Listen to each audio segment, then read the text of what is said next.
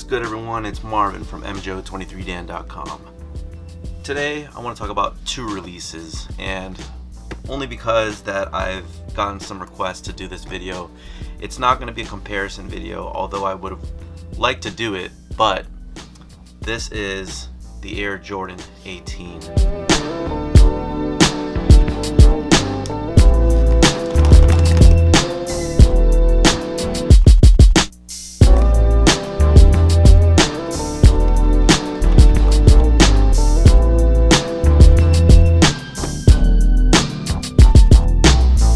Okay, story time. The Air Jordan 18 was designed by Tate Kubris. Tate Kubris is also the designer of the Air Jordan 33. You can check out that video at the top right corner of your screen. The 18 released in February of 2003 for a price tag of $175. Now, I honestly didn't pick up this shoe right away, thinking that the previous model, the Air Jordan 17, was $200. I'm fresh out of college, just graduated San Diego State, so wanted to have some fun. A couple buddies of mine decided we wanted to spend New Year's Eve in Las Vegas. So this is where this pair came into play.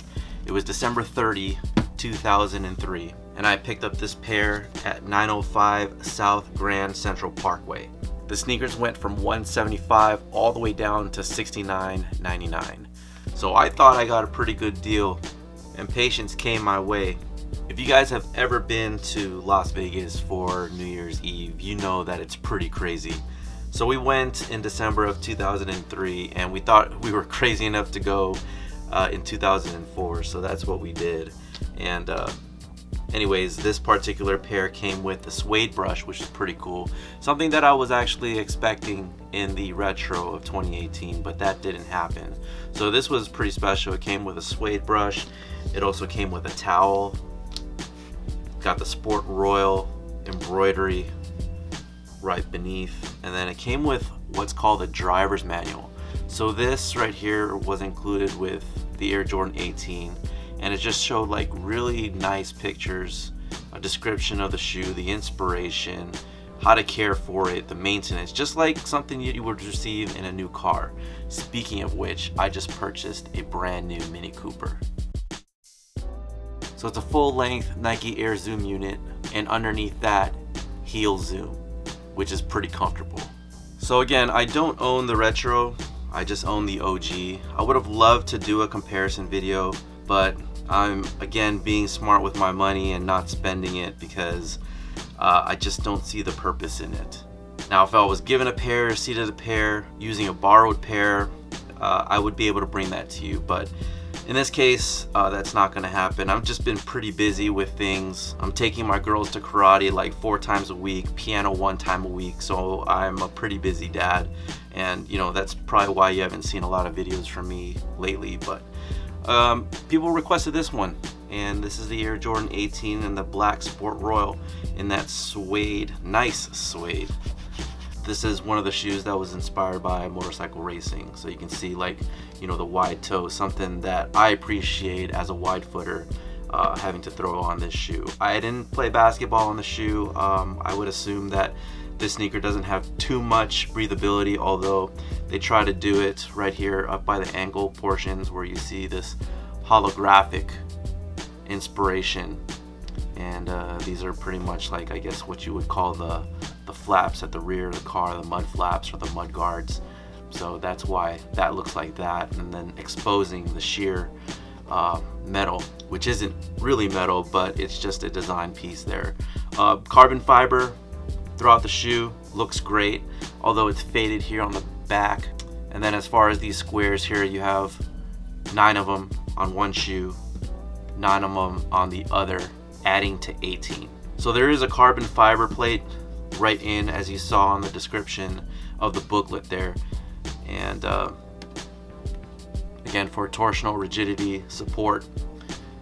This magnetic piece up at the top here, pull it down, just a style look, and it shows the laces and then the sheer metal right underneath.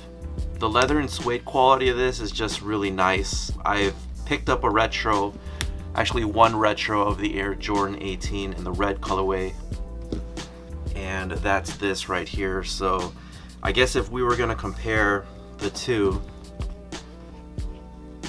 you can see the black Sport Royal and the red, or the Toro, which people are calling, it's pretty much the same. I think that the Jordan 18 is a great shoe. I do, in fact, want to be able to pick up the yellow pair, the orange pair, and the blue pair. I saw a blue pair in the outlets not too long ago, but it wasn't my size. Actually, it was my size, but it was a half size too big, and I ended up passing on those. But on StockX, and you guys can check out the links in the description if you guys want to purchase, but they're not going for too much on StockX, so I think once I gather some ends, I'll be able to scoop up all three of those colorways, but for now it's really not a priority. The Air Jordan 19 in the white Sport Royal I ended up getting for $99, and this was with the one at 7400 South Las Vegas Boulevard. And so both of these colors were picked up on the same day at different times. So the white pair only came with a white towel, and it didn't come with the suede brush or the manual. So if you guys wanted that, that was only going to be in the original colorway. The white Sport Royal ended up releasing in April of 2003, but just so happened that both of them were available in December when I went to Las Vegas for New Year's Eve. But yeah, the white leather, you got smooth and you got tumbled. Tumbled is on the tongue portion of the shoe, you know, on the back as well as on the cover, and then on the rear. So I thought that was a pretty interesting look.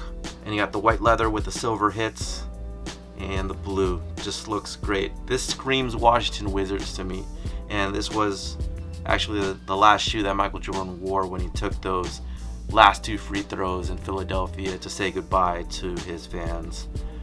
April 16, 2003, worn by the greatest of all time. Anyways, it's MJO23Dan. If you guys liked the video, please hit the thumbs up, throw a comment down below, subscribe to the channel, and I'll talk to you guys later. Take care.